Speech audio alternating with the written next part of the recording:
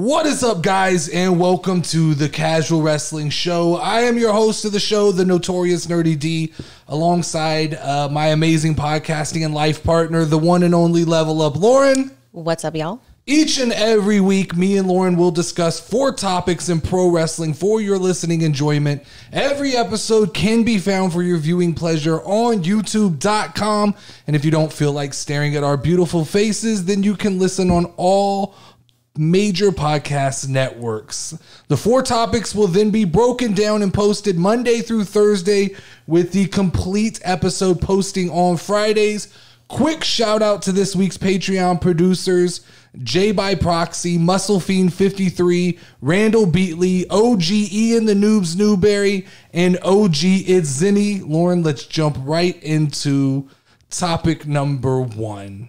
All right. So topic number 1 this week is going to be just the biggest headlines from the past week of wrestling. That's what we're going to talk about. So I have 5 headlines we can talk about. First, let's talk about Sami Zayn and SmackDown, and Sami Zayn acknowledging Jey Uso as head of the table. Nice. And then the exchange of the little fist pound situation. Get out of here. This is interesting to me. This is cool. This is the most compelling thing going on in wrestling right now. I agree. It's what's sad is, by comparison, everything else then sucks. Yeah. Like, everything else on SmackDown was a little bit of a letdown, and I know we'll get to talking about it, but there's a lot of other stuff that happened that I don't necessarily even remember. Yeah, I mean, I was most excited about that. And when I was making the notes for 5 things we should talk about, 5 current events, it was tough because Carmella came back. That's a Monday Night Raw thing, right? Carmella came back. What else is going on that's relevant? Cody Rhodes and Paul Heyman. Yeah. That's interesting. That's worth talking about. Both of the elimination chambers are kind of filled out. Madcap Moss is the new Intercontinental. But I mean, in comparison to the Uso situation, nothing is that exciting or worth paying attention to. I felt like on SmackDown, I still I have a real bad problem. I feel like wrestling shows are supposed to be like fireworks shows. Mm-hmm. You start small and you end with a grand finale that leaves everybody happy, and it's why I had the complaints with the Royal Rumble, where everybody was like, "You can't do that last. You have to do Roman and Sami." I don't think that had to be last. While I think that was a great emotional moment for the moment, I don't think that it necessarily had to be last. I think you could have started the show with that, and people would have kind of been talking about it through the show, building up to the Men's Royal Rumble, ending the show. I'm not going to argue about that. Everybody has their own opinion on what should have been first, what should have been last. But I will argue the fact that I think on SmackDown, that anything that has to do with Sami Zayn or the Usos needs to end the show. I agree with that.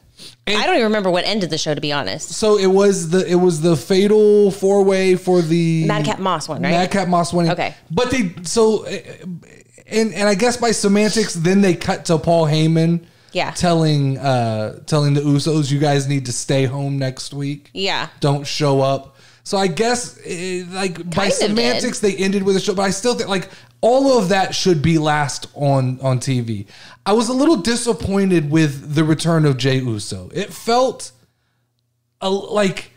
so you have Jey Uso walk out of the Royal Rumble, right? Mm-hmm. Like he's done with the bloodline. Yeah. Then you have Jimmy all week trying to call him and get a hold of him and figure out where he is. You have Roman upset about it. Paul Heyman's upset about it. And then when the match starts, he just comes down from the crowd like, "Hey, there was never a worry that I was going to show up." When the reality was, I think they're... How would you have done it instead then? I don't know. There had to be more tension in that moment. Would you have let the match actually start? Started. Yes. And maybe he's getting the shit beat out of him, and then all of a sudden... And then he comes in, and he should have looked conflicted on his way to the ring, instead of just ready to go, amped up, more of the same, here go the Usos. And I kind of get where they're building. There's a dissension, but I don't like this idea of building Jey out to be kind of deceptive. Like he's playing both sides. Yeah. Because ultimately, I do think that Jey stays with the bloodline, and I do think at WrestleMania we get Kevin Owens and Sami Zayn versus Jimmy and Jey Uso. Well, aren't they kind of saying that Jimmy's deceptive too? Because when Paul Heyman asked him, like, hey, what did he say? He was like, oh, nothing. Well, I don't think he really said anything, did he? I thought he said nothing. I mean, he didn't really say anything. He just kind of was like, I don't want to talk about it when they talked about like. I thought he said like, I don't know. Yeah, exactly. So I mean, he did say something. He said, I don't know. All right, semantics again. I don't think that. I don't think he was. I don't think they're portraying. I think they're portraying right now the possibility that they want you to believe that at Elimination Chamber, Sami Zayn can beat Roman Reigns and Jey Uso may be the reason. I mean, this is the foreshadowing that I see is it's going to come down to a moment in the Elimination Chamber match, not the actual elimination, but the main event with Sami Zayn and Roman Reigns, where Jey Uso has to pick a side. Ooh. And he's going to pick Roman Reigns. I think ultimately Roman. That's what's going to happen is he's going to pick Roman, which is then going to break Sami Zayn's heart. Sami's then going to find his way back to Kevin Owens, which will then lead to a WrestleMania match between Kevin Owens and between Sami and Kevin versus the Usos. Yeah. I think we do have to talk about the Cody Rhodes and Paul Heyman promo because I thought it was good. Mm-hmm. I mean, outside, but once again, that all ties back to the bloodline, right? I've been saying that as long as something is part of the bloodline, it's been relatively interesting to watch, but that promo was good. It felt real, and I don't know what that means when you say it feels real in wrestling, but it felt real. It felt like genuine. There were real emotions coming out of both of those men, and I saw some people mocking this idea that every time Cody Rhodes goes out there, he talks about his dad. It's an element of wrestling, right? He's adding realism to wrestling, and it makes for emotional promos, and it made. They built that promo well to where it ended with Cody telling Paul Heyman, "You've made it personal." It's now tell Roman you made this personal, which adds another interesting wrinkle. They had to add some way if they're not. What's funny to me is that we're heading into WrestleMania. We're less than 60 days out from WrestleMania, and that's crazy. And they're not building towards the main event. There's a whole sub story going on with your world champion that has nothing to do with the person he's set to face it. Typically, like in years past, main events in WrestleMania have a little bit of like a build around them in the like the road to WrestleMania. There's a build going towards, but right now with Sami Zayn, he's derailed that, and the focus is on Roman and Sami. And so how do you shift that? I guess the way to do that is by using Paul Heyman as a proxy, having him go to Monday Night Raw, having him irritate Cody Rhodes, which will then lead. But I think, coming out of Elimination Chamber, it'll be interesting to see how they actually decide with Cody on Monday Night Raw and Roman on SmackDown. Where are they going to get the interaction? How are they going to get the two in the ring together? How are they going to sell that match? Because that's definitely not the match they wanted. Like they can spin it in every way, shape, and form and try and tell us this is the main event we were always going with. They wanted The Rock. Yeah. I mean, they wanted The Rock. So why do you think that he didn't do it? Like, who, The Rock? Yeah. I mean, to be honest, I think it's money. I think point blank, at the end of the day, it's money. I think that The Rock is a movie star now. Mm-hmm. He's not a wrestler. So they lay out a script, like a line of scripts. This is what your year is going to look like. Mm-hmm. And I think he looks at it and he goes, if this date is open, I figure I can work into this. But it does take time to train. He doesn't want to go into a wrestling ring and embarrass himself. Oh, yeah. So he's got to set aside, and every minute, like time is money. Every minute that he spends training for wrestling is for that one payday, whereas he can probably shoot 3 movies in that amount of time. True. He also has to look at it like what is he, 50 something years old? You also have to wonder, is the wear and tear worth it? Am I going to injure myself? Do I get an injury that then takes me out of being able to do movies? Ooh, yeah. So I think there's so much the risk reward of it. I imagine that he's managed by like agencies that tell him that's a bad idea. I think for The Rock to actually come back and wrestle, he has to put his foot down and kind of say, no, I'm going to fucking do this. Well, I just remember too, he's just doing that whole football thing too, right? So he's got there's a lot on The Rock's plate. And so I think that as compelling as it is for wrestling fans, I think for The Rock, it may not. And then what? So is the storyline that he comes back and gets beat by Roman Reigns? Yeah, and then what is that for him? As stupid as it sounds, what does that do for The Rock's career in general, for his wrestling legacy? Like, what does that do? He may look back and go, my wrestling is fine. I can show up, do a couple appearances every so often and have fun, but I'm done in the ring. And I know he likes to keep the idea open. He likes to tease and go, well, maybe next year. Well, I'm not ready this year. Maybe next year. I honestly think this was it. I think this was the last opportunity. The clock runs out at this point. Yeah. For me, as far as The Rock goes. But I lead me back to the point is, that's the match they wanted. That was Hollywood, right? That was I think that the whole Hollywood thing was being built around a Hollywood star being in the main event. It was Hollywood versus Roman Reigns. The Rock, Roman Reigns. Yeah, because I mean, what is the Hollywood theme really? Right, I mean, it's just in Hollywood. That still makes sense. But I think that while from a pure wrestling standpoint, I think Cody Rhodes and Roman Reigns is the better main event. I think it will be a better match. I think it's more believable. I think everything around it, ultimately, we will benefit from that. But I don't think that's the WWE perspective, because I don't think it's as financially viable as The Rock and Roman Reigns was. I don't think it's as marketable. I think if The Rock wrestles, there's a ton of celebrities that come to see WrestleMania. I think without The Rock in the main event, you will get some celebrities that are wrestling fans, but I don't know that you're going to get the fanfare outside that you were really looking for when you brought The Rock in. Speaking of celebrities, do you think that we're going to get any rando celebrity match? That's interesting, because the celebrities right now that are kind of linked to WWE, I don't know how Hollywood centric they are. Mm-hmm. I don't know. I don't know enough about Bad Bunny, but does he resonate well in California? Or is he more of a Miami, South Texas type? I know he's big everywhere. That's not what I'm getting at. But I mean, as far as when you talk about a celebrity coming in, there has to be crossover over crossover over crossover. And so it's if Bad Bunny, which I don't even think Bad Bunny's going to be a part of WrestleMania, but if he was, that's somebody who's always linked to WWE. Once again, Pat McAfee's always a name they throw around. But I don't what celebrity can you bring in at this point? I'm sure there will be celebrity involvement, but I don't think. One thing that's happened over the last couple years is, and you can blame Bad Bunny, you can blame Pat McAfee, you can blame Stephen Amell and these people, is the celebrities who have come in have started to take it serious. Yeah.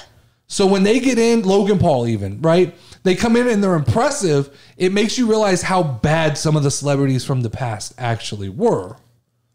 Which then leads... I didn't experience enough of them, so I wouldn't know. I've seen Snooki. I've seen... the only one that I saw was... Maria Menounos or whatever. The Snooki one that you showed me, I think, on South Park. There's been quite a few celebrities who come in, and they're eye candy, right? They're a name so that people pay attention. They stand there, they get tagged in, they do one crazy thing, like Snooki did a back handspring, and then they're back out, and it's back to the wrestling.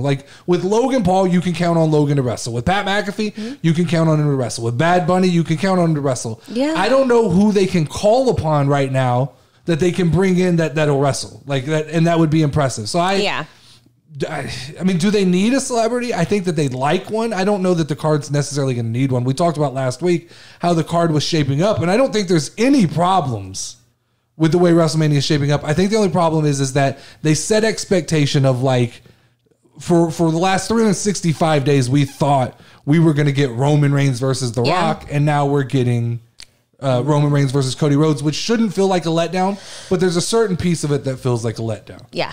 Now, we did get the names for the United States title Elimination Chamber match. Austin Theory, Seth Rollins, Johnny Gargano, Bronson Reed, Damian Priest, and Montez Ford. That's lining out the group for the Elimination Chamber. Who do you think, who's the favorite in that group for you? Are we going to who is my favorite, or who do you think will win? What makes most sense to call that match now that we know who's in it? I'm thinking Seth Rollins. So you think Seth? I think Austin Theory. Okay. I don't think I think this, to me, when I look at this, the way they've set this group up, it looks to me, if you go through, Austin Theory seems most likely. I think he goes into WrestleMania as the United States champion, probably faces against John Cena. That makes sense. Seth Rollins looks to be headed on a path to Logan Paul. So he doesn't need to carry the title. Johnny Gargano would be fun. I think it's interesting. I think you need more of a build up than just letting him win it in the chamber.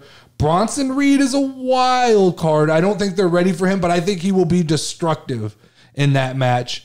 Damian Priest, maybe outside of Austin Theory, would be the favorite because of how hot the Judgment Day kind of is currently on TV. And then Montez Ford, who I think should win it, right? I think out of that group of people, Montez Ford is the most exciting character that WWE has. Oh, yeah. To me, he's everything that Austin Theory is trying to be, but he's already there. The problem with Montez Ford is I think then you get into do you break the Street Profits up? And I think with Angelo Dawkins just now kind of coming into his own, I think that it's not time to break them up. It's time to lean on the Street Profits and he's let really them fucking like shown like I mean, just taking his like physical fitness. Shape. Yeah, like I've seen him do moves that I never thought that he could do. No, he's awesome. He's impressive. He's fun to watch. So I had a rando question for you. Who would you say is the biggest star in the Judgment Day besides Rhea Ripley? Biggest star? Yeah, like who holds like the most like star power? I mean, as fucked up as this is gonna sound, I think Dominic Mysterio. Right, like from like a hate point of view, Well, even like a love point hate of view. I think it's like you love to hate him and you hate both, to love him. Right? I think he has that like that kind of conflicting fan base, which is really funny because that whole Judgment Day storyline, in my opinion, is really built around him, kind of like almost like, come on, Dom, like making fun of him at some point. Yeah, I mean, if you remember, there was a Judgment Day without Dominic Mysterio. It's and hard they weren't to think as back interesting.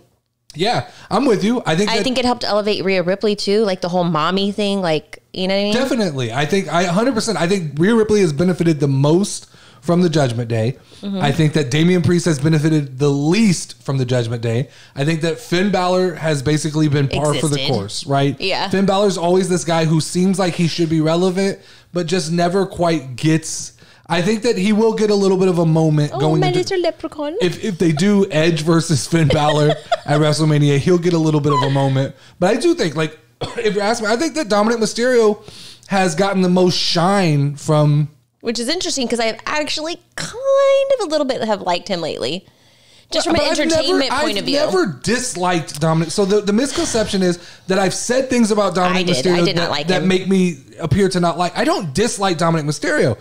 I said he wasn't ready for the opportunities that he was being thrust into. Matches against Edge and the main event of Monday Night Raw.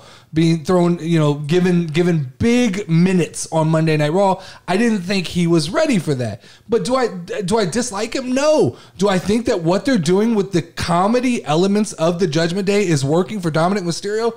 100% I do. Yeah. That has made him the most likable he's ever been. Him understanding that he is a joke makes him don't flash that in my face.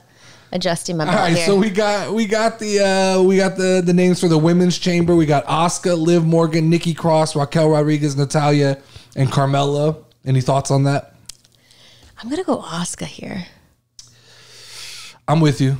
I think that this is a weird lineup of people because Carmella has no chance. This is essentially lining up who's going to fight Bianca Belair at WrestleMania. That's what this is. That's what this is set up for. Okay. And when you look like this is weird because none of these names were really in the conversation a couple months ago. I think it was always again. Who was it?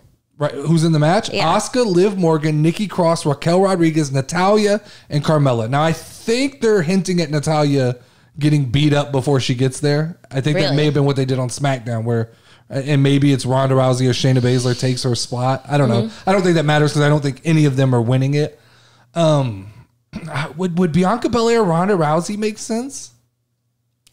Is that a match anybody's interested? I don't think so. No, because they both, like, I don't mean to sound mean, but I don't feel like Ronda Rousey has very much personality. She's good lately about like building off other people, but she kind of reminds me of, who is it that just like, it's mean to say it, like they're better when they don't talk, when she kind of just stands there and she looks like serious. So I like her with Shayna Baszler. That's what I'm saying. Like I like the part where she plays with Shayna Baszler where she just kind of stands there and she's like the muscle to me is what I see it. She talks with Shayna Baszler, so I don't think she's just forgettable. What is this? See, I disagree. I think it's that she's uninterested. I don't think she's interested in a singles thing. I think that she likes being out there with Shayna Baszler. She's more comfortable. She's more comfortable when her friend is standing next to her. And I think so. Why not book her that way? I like her. I like them together. I like her in a tag team championship match against Damage Control. If it's not going to be Becky and Bayley, I'm okay with it being Damage Control. That's where I want her. So I'm with you. But when I look at this list, Raquel Rodriguez is a long shot. Raquel, is it time? Could you do Raquel Bianca this early? I don't think it works. I think it works. I think it builds a new star. Yeah. But I think more than likely Asuka is the most over with the fans right now. Dude, her new character is crazy looking. Yeah, people were excited for that. So I think that is probably the best bet for WrestleMania. And then we got Madcap Moss. Madcap Moss won his opportunity to take on Gunther for the Intercontinental Championship belt. Good for Madcap Moss, but that's 100% just a placeholder. I feel bad because they keep sticking Madcap in these ultimately, and we're going to talk about Baron Corbin in a little bit, but there's a few wrestlers that I'd say WWE puts them in positions to fail. And this is a failing position.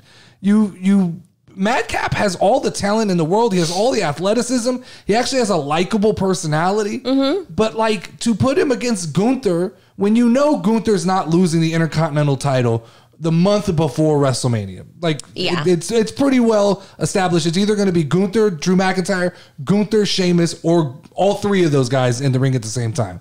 So to throw Madcap Moss into this situation, he's basically going to just hold the spot for those other guys until we get around to WrestleMania, like to properly building the matches. But I don't understand. This is, and maybe I'm just noticing it this year, but this is one of the first WrestleManias where I noticed they're not trying to build these matches, months in advance. It's almost like they're going to spin the card. We kind of knew before what was going to happen.